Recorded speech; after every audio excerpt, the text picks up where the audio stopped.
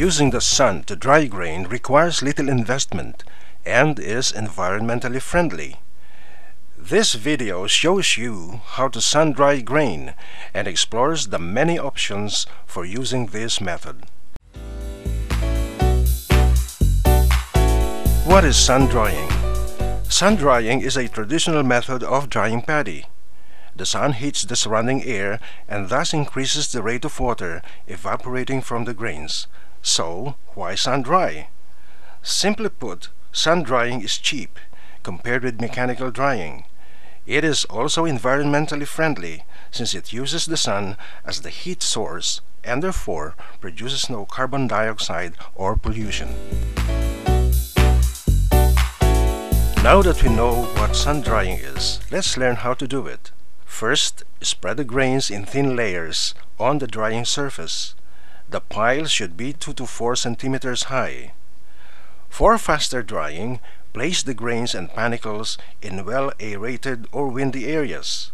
You will need to mix the grain frequently, at least every 30 minutes. Make sure that you monitor the grain temperature and moisture content using thermometers and moisture meters. Shade or cover the grain when grain temperatures are above 50 degrees Celsius to avoid overheating. Make sure you collect or cover the grain when it rains and at night, because dried grain that becomes moist usually cracks. Another tip to minimize cracking is to use sun drying for first stage drying. Reduce water from the outer layer of the grain to 18% moisture content. This grain can be safely stored for 2 weeks. Use another drying system to reduce moisture further. This dries the rice at a slower rate and the grains have less chances of cracking.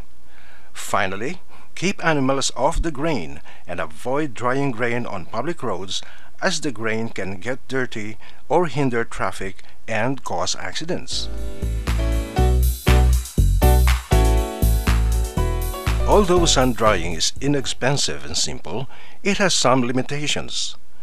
Because it is not possible during rain or at night to dry the grain, delays in drying lead to excessive respiration and fungal growth, causing grain losses and yellowing. Sun drying is labor-intensive and has a limited capacity. Another problem is that controlling temperature is difficult. Also, overheating can result in low milling quality caused by cracked grains. Now that you know the basics of sun drying, let us look at 4 methods of drying grain under the sun. This is the traditional method for pre-drying hand-harvested crops before threshing. To field dry, place cut plants on the ground or on racks. Field drying has limitations, however. At night, grains can get wet from the soil and from wet straw. There's limited air circulation and drying, so grain quality can rapidly deteriorate if you aren't ensuring optimum airflow. Panicle drying is another traditional small-scale method used by farmers. In this method, you place tight bundles of panicles on pavements or mats or hang them from frames. You will need to manually harvest the panicles, which sometimes results in uneven drying since grains inside the panicle dry slower than grains outside. This is a small to medium scale method of sun drying for farmers, groups, and contractors. It's a hygienic method that allows quick collection and mixing by placing threshed grain on nets, mats, or canvas. There are some costs involved for the net, mat, or canvas if you decide to use this method. One problem is re-wetting and pollution from the ground when using nets. Drying on pavements is a method used for medium to large scale drying. For pavement drying, place threshed grain on pavements made specifically for drying. Mixing and collecting can be partially done by mechanization. Due to the large size of this setup, labor can be more effectively used when pavement drying.